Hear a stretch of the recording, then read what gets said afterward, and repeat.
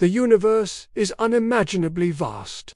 Even traveling at the speed of light, it would take 100,000 years to cross our own galaxy.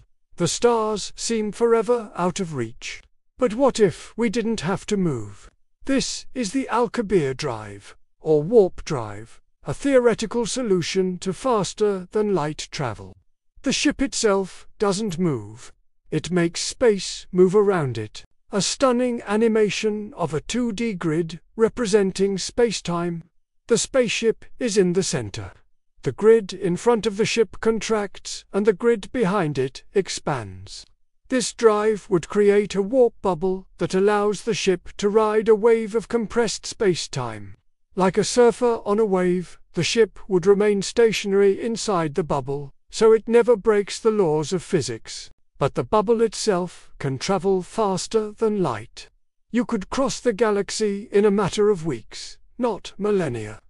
A final, awe-inspiring shot of the spaceship arriving at a beautiful, distant nebula. The stars are waiting. It would require a theoretical exotic matter with negative mass that we don't know how to create.